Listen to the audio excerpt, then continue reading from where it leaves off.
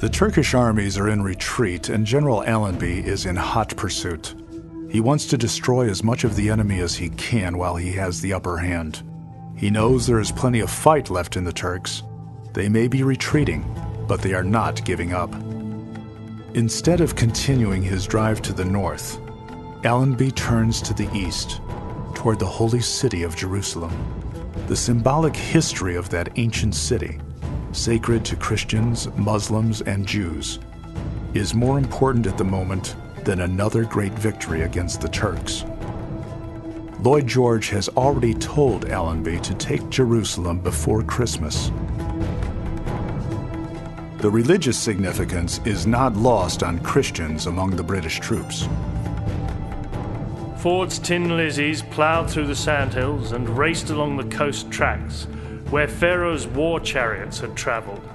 A derelict tank lay in no man's land, within rifle shot of where Samson's primitive weapon of the jawbone of an ass had proved more deadly. Well, in some respects it was a crusade. But Allenby is really sensitive about this because he doesn't want it to be called a crusade. A lot of his soldiers were Muslim.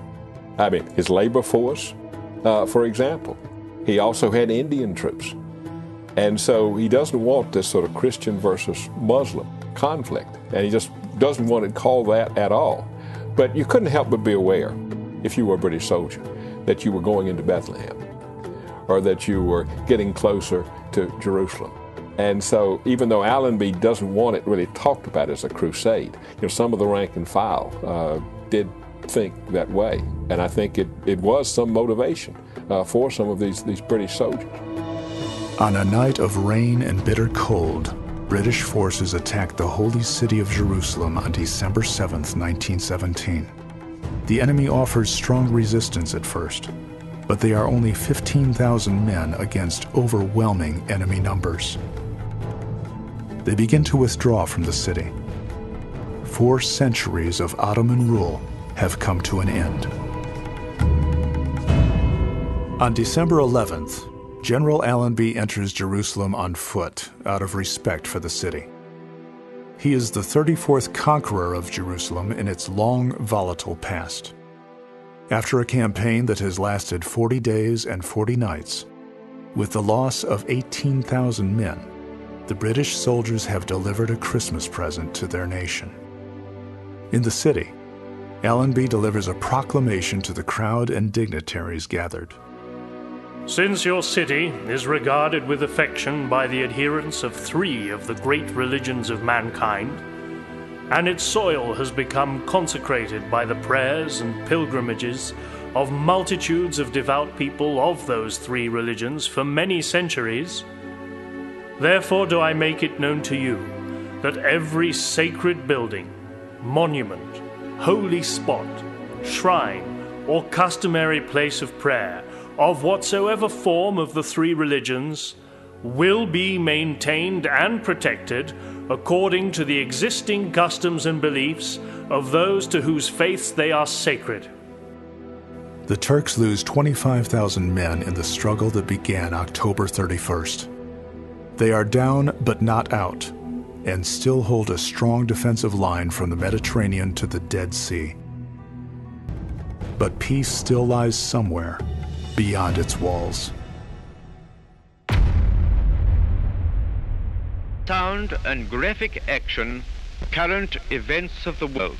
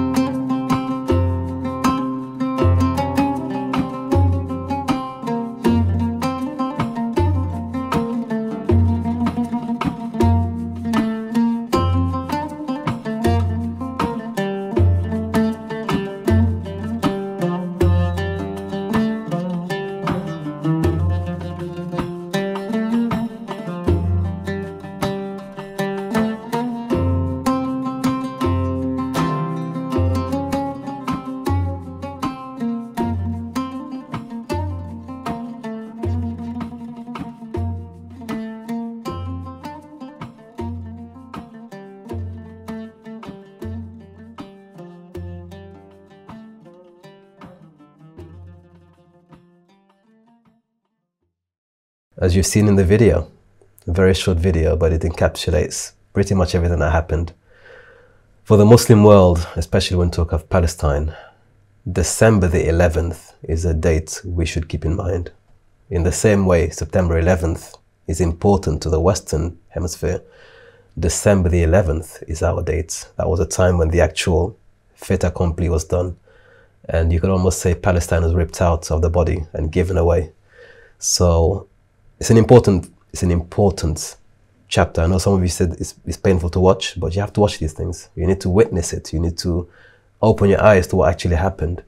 And there's a lot more behind those events. In fact, a month before that, Balfour already sent a letter to Lord Rothschild in the UK, offering him Palestine. So it was already known that within a few weeks, we're going to have Palestine. This was effectively just a ceremonial cherry on top of the cake, effectively. They already knew that they had it. And in part, it was because of the Muslims being complicit with the British that this was possible. The Arab revolt that was happening in Medina and in the Hijaz diverted Ottoman guards and made them busy in that respect, so they couldn't defend fully Palestine. But also within Allenby's army, there were many Muslims who accompanied him. Welcome to Historyun, the world's leading online learning platform specializing in Islamic history. Discover the Historyun mobile app and participate in regular live and interactive seminars and tune in directly from your handset from anywhere in the world. Enjoy instant access to a growing catalog of on-demand streaming content exclusive to the platform, accessible from a variety of devices including desktops, tablets, and cell phones. Connect instantly with our global community of history enthusiasts via our private community forum. To find out more about our online history programs and resources, visit our website today at www.historyun.com.